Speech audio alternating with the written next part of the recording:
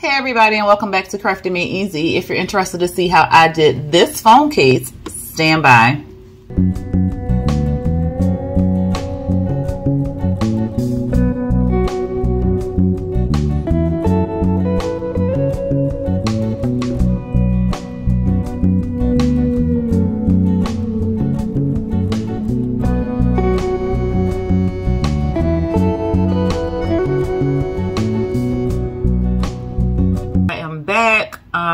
It has been a very eventful, to say the least, 2 months. But I am back. If you saw my post, you know what was going on. And first and foremost, I just want to say thank you for all the prayers, the messages, and the well wishes for me and my family. It truly meant a lot to me. I'm still, of course, in the grieving stages, but creating and just using my creativity helps me cope. So I'm decided to just come back with some videos for everyone, and I've been wanting to do this for quite a while. So because my list of I could do that, I could do that, I could do that is growing and growing and growing. So I decided to just turn on the camera and let y'all see what I have been working on behind the scenes. With all of that said, let's get into this project. So the items you'll need to complete this project will include a phone case. I purchased these phone cases off of Shein for $1. So I purchased, and you can get like different sizes. You can get some for Droid phones, some for iPhones, and they were only like $1. They're pretty flexible and they're pretty good for just to put over your phone for like decorative purposes. And I think I have another one on my phone. I didn't get that from Shein, but I got it from Amazon, and it was pretty much the same material. And it's been on my phone for quite a while, and my phone has not had any like dents, cracks, or scratches, knock on wood, yet. And I've had it for over a year. So these are pretty good, not like outer box or anything like that, but they'll work. So like I said, I got these off of Shein for $1. You'll need a chain, any type of chain. You can find chains in Walmart. You can find them in Hobby Lobby. You can find them in Michael's. I actually purchased this one a long time ago off of Etsy. It is actually a bracelet because it has the clip and everything on there. So you see it has the clip, and it's actually a bracelet, but I'm going to use it as the phone chain case or the phone holder. You'll also need these rivets. I think that's what they're called. They're probably not called rivets. I think they're called rivets, but I'm not 100% sure because I took the name thing off of it. But I purchased this off of Amazon. It will definitely be in the description below. And if you wanted to, you can use some jump rings. You don't necessarily have to use any jump rings because you can pry your chain apart to avoid using jump rings. But if you want to give it a little bit more of extension, you can use the jump rings. You'll also need a Sharpie, some jewelry pliers, and an X-Acto knife. I believe that is all that you'll need. If I'm missing anything, I will definitely put it in the description box below. All right, y'all, let's get started. All right, so first things first is what you're going to do. Let me move this out of the way. Is you're going to line up where you want to put your chain at. So I'm going to go in a diagonal. If you wanted your chain to go straight up and down, you can. If you wanted to just go across, I mean, that kind of looks weird, but if that's what you want to do, you can. But I want mine to go in a diagonal fashion, so I'm going to start it right here, and it'll end about right here. So my chain is actually a little too long, but I'll fix that in the end. It's not a big deal. So you're going to go ahead and mark your starting point. So my starting point, I'm going to start it about right here. So I'm just going to put a little dot right there. And you don't want to mark the ending point just yet because you want to see how tight it will be.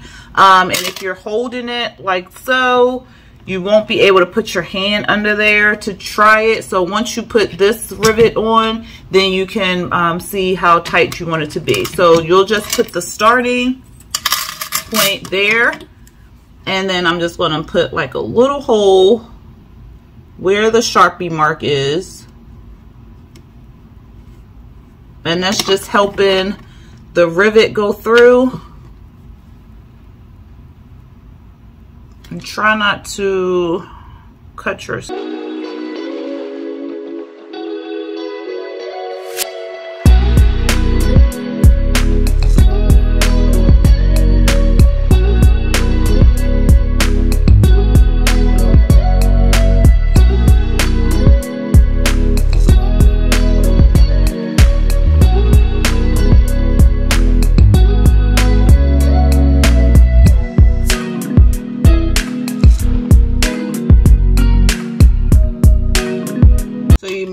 To go in several times with the X-Acto knife just to make the hole bigger, because this screw is pretty wide.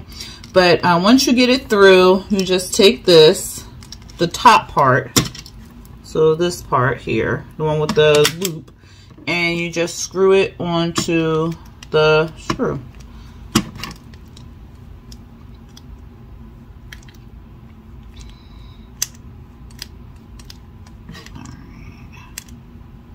And just screw it as far as you can, because then it'll start twisting, and then you'll take your screwdriver and get it as tight as you can. Now you can, if you want to, put a little glue on there just to make sure the screw will stay on there, or you can put a little UV resin and heat it up, or cure it I should say, to make sure it'll stay. But this is pretty tight. I don't feel like this is going anywhere, so yeah, because this is like really screwed in. All right, so that is that. Okay, and so you have your first part there, and then you'll take your chain. All right, and so then you'll take your chain. Now with this chain, because it was a bracelet, or it was meant to be a bracelet, this does not, it won't pry open, but the rivet will, or the jump ring on the rivet will. I keep calling it a rivet. If it's not a rivet, I'll correct it later, but or I know someone in the comments probably will. But this jump ring does open up, so let me just turn it. There we go. All right, so it has a little part right here. So you see that part right there, that is a big jump ring, so, and that will open up, but you don't want to open it up too wide, but you'll just do it like any normal jump ring, and you'll open it back and forth, not side to side, and then you'll just flip your chain in. Now if you have some that don't have the jump ring, which I have not seen any, but I'm sure there are in some, you want to make sure your chain is able to come apart, so you'll be able to put it on the jump ring. And then all you'll do is just close your jump ring back.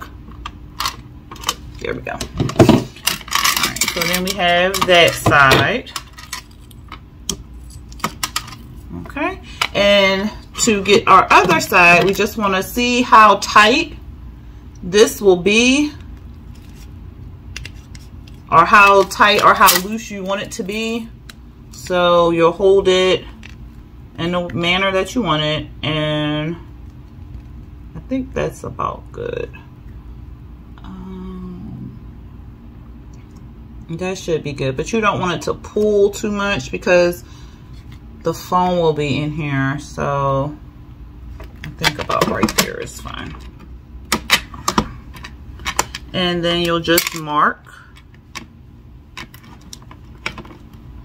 where you want the other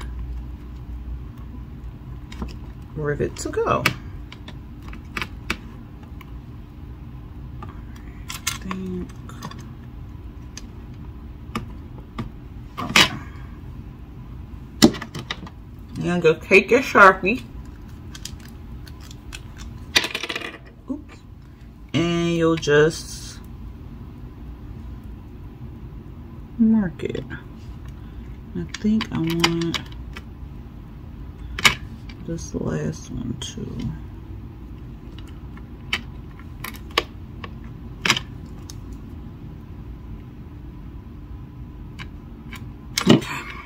then you'll just push that to the side, and then you'll do the same exact step that you did the first time fighting with this hole. So I'm gonna go ahead and do that, and I'll be right back.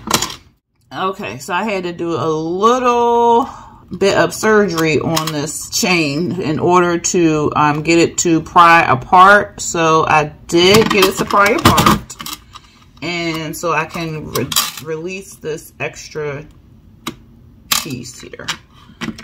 So, all right, and this is the finished product. So it was really easy to do. The only tough part was putting that screw into the hole, making it fit into the hole, but you'll just have to wiggle your X-Acto knife. You may be able to make like a little X to make the hole just a little bit bigger, or you can just keep trying to make the hole big by drilling the X-Acto knife in to make it bigger. It's up to you on how you want to make the hole bigger, but you just have to make sure it fits the width of this screw. Let me just show you. See, that's kind of thick, so you just want to make sure you get it to where it can get in there. But it is pretty stable. It's not going anywhere. This is screwed in, but like I said, you can add a little glue in there if you're worried that it will come apart. But it's screwed in there. It's nice and tight on here, so I don't feel as though it's going to come out. So I didn't use any glue or any UV resin or anything like that. And then the chain is pretty sturdy. I had to use my X-Acto knife to get in between, so I would be able to pry the links apart, so I could take off the excess of the chain, so it wasn't dangling there. You could also put charms on here if you wanted to. I've seen some with beads or, you know, different embellishments. You can do it however you want, but I think this is cute enough just the way it is. So if you are, if you end up trying this project out, I'm sorry, y'all, I'm a little rusty. I have not been recording in a while. So if you end up trying this project out, you can go ahead and show off what you did, and you can put it in my Facebook group. It is Crafted Made Easy, spelled the same way as this YouTube channel is below. I have not been in that group in the last couple months related to the same tragedy, but I will be getting back into my creative zen, whatever you want to call it, and I'll be more proactive in that group. Also, if you are watching this video and you like what you see, go ahead and hit that subscribe button along with the like button and the notification bells to be notified when I drop new videos. All right, y'all, I'm glad to be back. I hope you are glad that I am back. I hope you have a beautiful, beautiful day, and until next time, y'all, peace.